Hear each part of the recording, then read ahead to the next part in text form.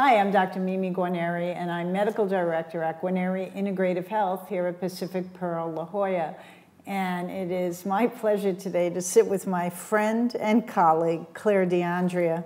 And Claire and I go back now, would you say 20 years, Claire? 20 years, long time. Long time. We've been on a journey to bring health and healing to all of the lives that we serve, all of the people we have taken care of. So it's been transitions and changes. I mean, Claire, you started as a nurse researcher, right? Nurse research. I started as a regular staff nurse. I worked in ICU. I've worked in home health. I've worked in hospice. I've done research in nursing, and then I landed with you at integrative medicine, which is my passion.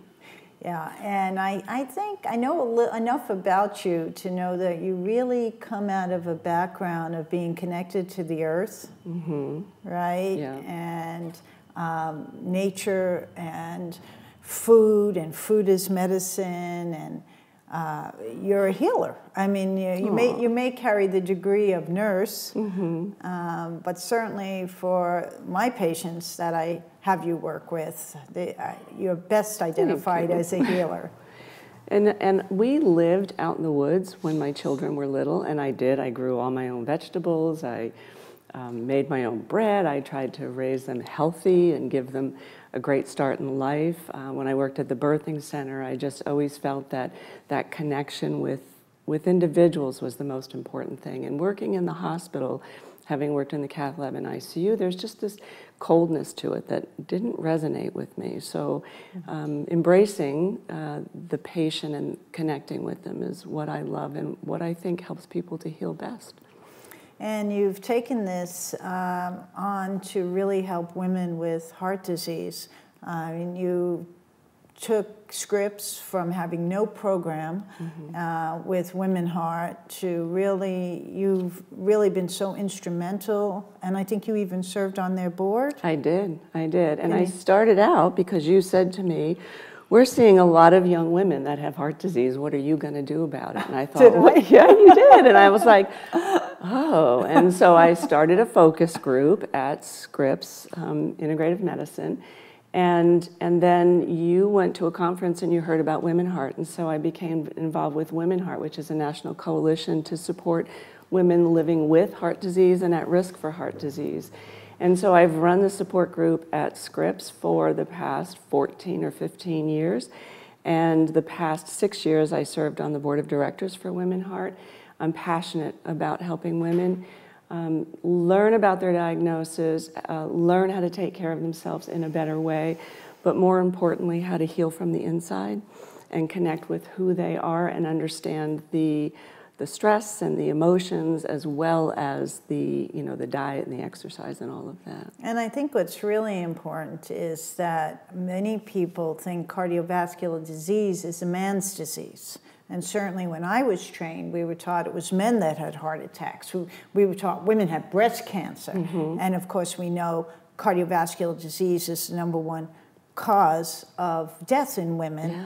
And women frequently show up to an emergency room, and sometimes even with a classic story of chest discomfort or chest tightness or shortness of breath, and they get dismissed because they look like you or they look like me, and we don't look like the picture of cardiovascular disease. No, and that's very true. And 20 years ago, I had not very classic symptoms. I was fatigued, I had shoulder ache and some jaw pain, but I also had dental surgery, so I thought my jaw pain was from that. And I was really blessed that I moved to California. I was having all these symptoms in Massachusetts, and when I moved here, I'm one of the lucky ones because I ended up getting to see a wonderful primary care female physician who then referred me to you. Even though I had a normal EKG, I didn't have the classic symptoms. Many women aren't as lucky. And I saw you, and within 3 days I was in the cath lab and I had my stent put in. So I was only 45, and I had no family history of early heart disease. And I look at the labs from the day that I was diagnosed, and I think my LDL back then was 99. My cholesterol was really good, and I even believe my triglycerides were. I never smoked, I'm not a diabetic. So I didn't have the classic symptoms, but I'm lucky. Many women are not as lucky as me, and they get to the emergency room. They're turned away when they could have gotten treatment right away, and they end up going home and having a heart attack. So it's important. It's really important, and we'll just take a minute, because I know there are going to be women watching this video, one, to recognize that many women think, oh, because I have my mammogram, oh, I had my pap smear, I'm okay, I don't have to do anything else. And that women may present very differently. You said that discomfort in the teeth, discomfort in the neck, between the shoulder blades is a classic, or just feeling fatigued, like I was. Like you were, really is a call to go and get checked. And we both would beg, literally, anyone to make sure they go and see a physician and get properly evaluated. You know, they say that God gives us things that can sometimes make us stronger. And I really think this, you know, propelled you to get on the path of helping other women through Women Heart, and now I think it's the health coaching, which you're doing with us here at Pacific Pearl. I want to talk about that, because I think your own journey makes you a better coach, because you had to learn how to meditate, and you had to learn how to eat, and how to take care of your physical body, your emotional body, and all of these things, and now you're a health coach. So tell us what that's about. That was a journey in itself, and dealing with your own health issues makes you stronger. I look at it as a blessing that I ended up having heart disease, because I grew from that. I did learn to meditate. I did learn to journal and offer gratitude every day, and I participate in yoga, and I try to eat well. The integrative nurse coaching spoke to me, because I think that as nurses we can do a whole lot more to help our patients. And what I find with the coaching is that you're meeting one-on-one, and it's a journey for the client or the patient. It's not about me, it's about that person, and it's not what I think that they need, but it's helping them to explore these avenues that I used, or what other people use, and understand in their own innate wisdom what it is that they need to do and how they can help themselves and set their own goals. I'm just there as a facilitator to help and collaborate with them.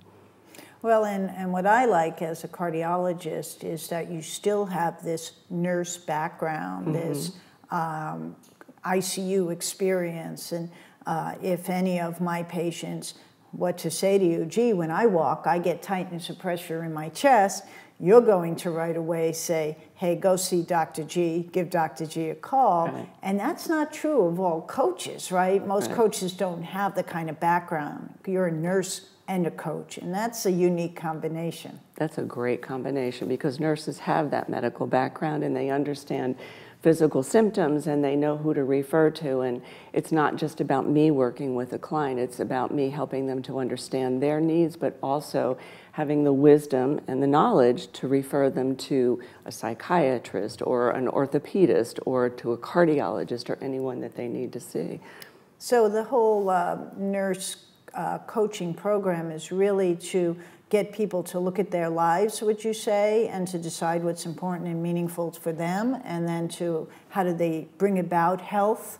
How would you describe it? I mean, I'm sending you a very tough patient. I just want you to know. I have a really tough one coming your way. Okay. And I'm curious how you're going to handle him when he when he can't do a lot of the things that I've asked him to do, or won't do a lot of the things that I've asked him to do. It's a great question, and it will be an exploration between the patient and I.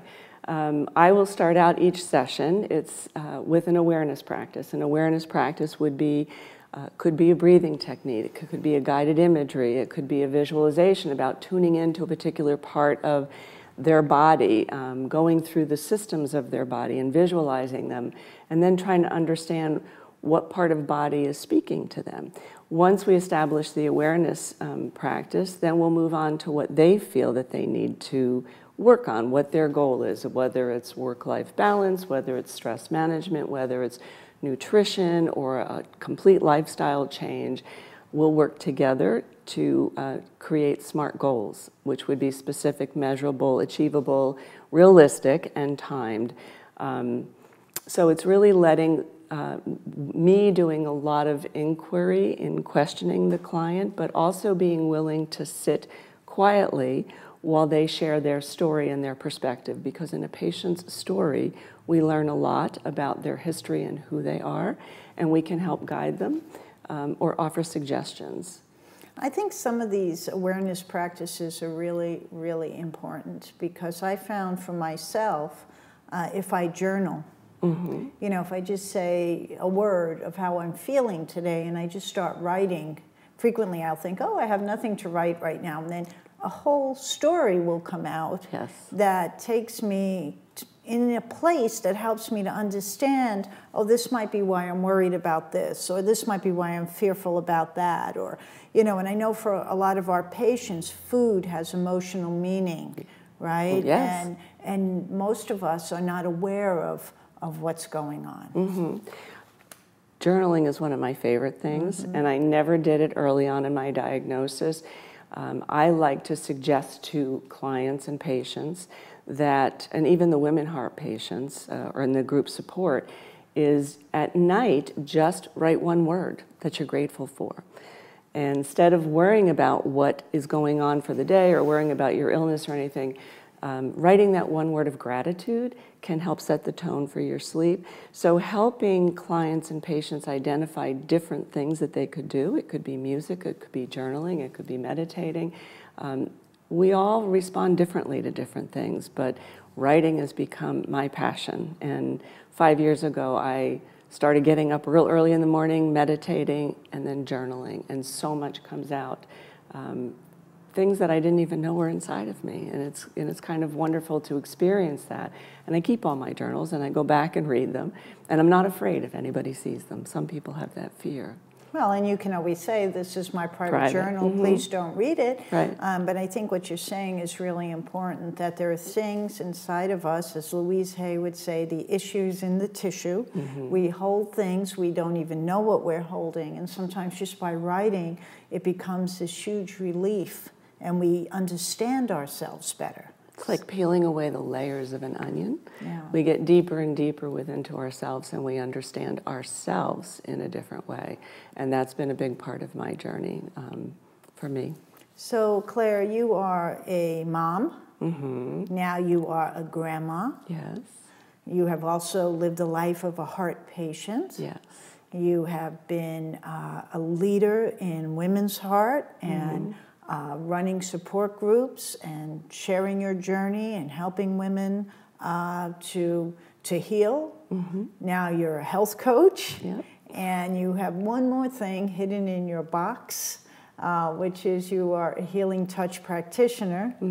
And I want you to spend a few minutes just talking about healing touch, if you would, because when I start to think about the combination of things, the ability to be a coach, to help people get to the deeper levels of what's going on with them, and then to be a healing touch practitioner, that's just magic. It is magic. And for me, I've always believed in touch, and I knew that in touching, it made people feel better. And so when I moved to California and I took my first healing touch lesson class with Rowney, Pritton, and King, I felt like I was home.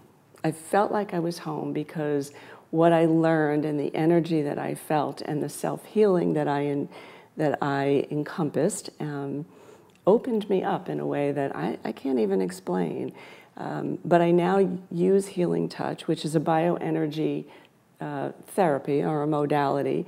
It's either touching an individual in particular places or moving your hand gently over their energy field, and it helps to balance and relax individuals. But in doing that, you can also oftentimes release some deep things that you said, you know, the issue is in the tissue, and it could be in the energy field. And so in the use of healing touch, I see it as a release of blocked energy through the chakras, through the meridians, and it helps individuals to peel away those layers so they feel better and they start to make changes in their life. It certainly did for me. And I'm just thrilled that you're doing healing touch for our patients here at Pacific Pearl, as well as nurse coaching. I am going to make a plea that you start a women's heart group here as well. And I just want to make people aware that in Western medicine, we have all these systems we talk about, right? So we say neurology, the neurologic system, the lymphatic system, the cardiovascular system, right? And now we're talking about the cannabinoid system because we're talking about medical marijuana and CBD. No one ever learned about the cannabinoid system, and no one in Western medicine really learned about what you're calling the energy system or the biofield. But in other cultures, it's part of health, right? So if you go to India, it's called prana. And if you go to China, it's called qi. And you go to Japan, it's called ki. And it's all about life. And it's a system that's well recognized and studied. And yet in Western medicine, just like with the cannabinoid system, people are just starting to talk about it. We're really pushing people to understand the biofield system and the energy system as well. So I'm thrilled that you're doing that. So if I was to have a health coach session with you, how long would it take? What can I expect? Would you be calling me on the phone to make sure I'm taking my vitamins? I mean, what would you be doing with me? So the initial one, you would receive a wellness assessment form. And the wellness assessment form, it has psychosocial on it, meaning it talks about your spiritual, your body, your mind, your social aspects of your life, you know, where you live, who you live with, and your environment. And not only your physical, like exercise and nutrition, all aspects of your life. And after you complete the survey, you come to the first visit, and we will review it together. And through that, the client or you would identify what it is that you would like to work on, perhaps based on what your physician said you needed to work on. And then we would do our awareness practice. If need be, the first session is usually an hour and a half. We can do phone coaching, and I've done that, and that was quite effective, which I was surprised that doing awareness practice on the phone, people would have such great results with that. So we could do follow-ups on the phone. We could do in-person here at the Pearl, and we would work on things that come up in each session. So what the client thinks the issue may be, it may shift and change in a session, and the goals may shift and change based on their needs at the moment in that time. And I'm very excited that, you know, we do a lot of what's called MD-ND comprehensive assessments, where new patients come in and they sit in a room with a medical doctor, a naturopathic doctor, and we look at the whole picture, 90-minute appointment, arrange all the tests, start an initial program, but you're going to be part of that now with helping us with some health coaching for our clients, our new clients especially. That's really important. Yeah. So thank you. Thank you. Anything else you would add, Claire? I am just thrilled to be back working with you. It's an honor. It's absolute honor, and it's an absolute honor to be able to work one-on-one with individuals, to do the healing work, to do the coaching, and to help patients and women heal from whatever it is that they are diagnosed with, and to have the ability to work with such amazing physicians, naturopaths, and acupuncturists that you have here. So great. Well, thank you. And you hit the nail on the head. To be in the position we're in, whether it's a doctor or a nurse, people come to us usually to alleviate suffering. And to be able to be in a position where we can contribute to the healing and the health creation for someone is indeed an honor. And I know you feel as I do, that medicine is a service, it's not a job. That is true, yeah. So, thank you, Claire. Thank you. Love you. I love you too.